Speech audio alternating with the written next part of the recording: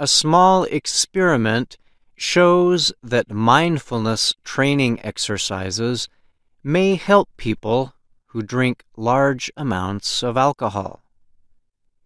Mindfulness is a method of quietly but fully experiencing what is happening in the present, both in and around you.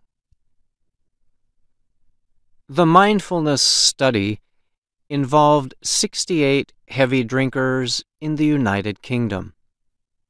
The subjects were not alcoholics, but they did have more alcohol to drink than most people. Some of the subjects received training in relaxation methods. The other subjects took part in an 11-minute training program in mindfulness exercises.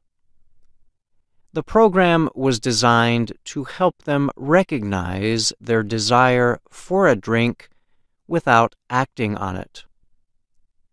Over the next week, the group that received mindfulness training drank much less than they had during the week before the study started. But the subjects in the relaxation group did not drink much less. Damla Irez is with University College London.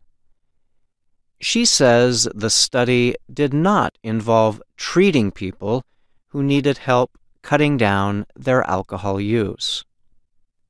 But it did suggest that people who drink too much but don't have an alcohol use disorder might be able to reduce their consumption, at least in the short term, by practicing mindfulness, Irez said by email. The Reuters news agency reported her comments. A report on the study was published in the International Journal of Neuropsychopharmacology.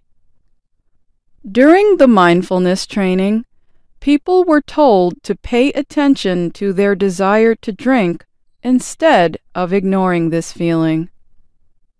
They were told that by noticing bodily sensations, they could accept them as temporary events without needing to act on them. The other group, those in relaxation training, was told that softening the muscles, calming and unwinding the mind, and releasing tension in the body could reduce the desire to drink.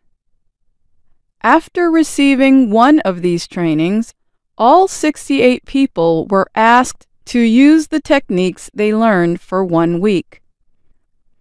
Right after training, both groups reported a reduced desire for a drink, although the reduction was greater in the relaxation group. However, people in the mindfulness group drank 9.3 fewer units of alcohol in the week after the training than they did in the week before the study began. This is about equal to 3 pints of beer, or about 13,000 milliliters. In the relaxation group, people consumed just 3 fewer units of alcohol. This difference was too small to rule out the possibility that the cause was chance. One limitation of the study was the small number of subjects. Another limitation was that the researchers depended on the subjects to remember and report how much alcohol they drank. Researchers also depended on them to be honest about whether they had been diagnosed with alcohol use disorder.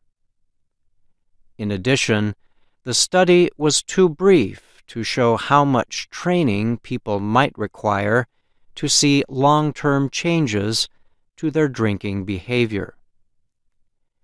William Marchand is a psychiatry professor at the University of Utah in Salt Lake City. He wasn't involved in the British study. but he said it was new and surprising that such a short training period would have an effect on behavior. In an email to Reuters, Marchand said he would have thought much more training would be needed to change behavior. What we don't know, he said, is whether there will be a lasting impact on drinking behavior. Still, the first step in targeting addictive behaviors is to notice them, said Stephen Hoffman, a psychology researcher at Boston University in Massachusetts. Hoffman told Reuters in an email that humans usually develop habits and link behaviors to situational signals. For example, for drinkers, this might mean that being around certain people or in places such as a bar will make drinking more probable, he said. Ordering another drink can become automatic in these situations, but becoming watchful of signs that lead to more drinking can help change how people react to these signs. This is why mindfulness can be a very powerful strategy, Hoffman said. He said it stops automatic behavior by making people more thoughtful. I'm Alice Bryant. And I'm Brian Lynn.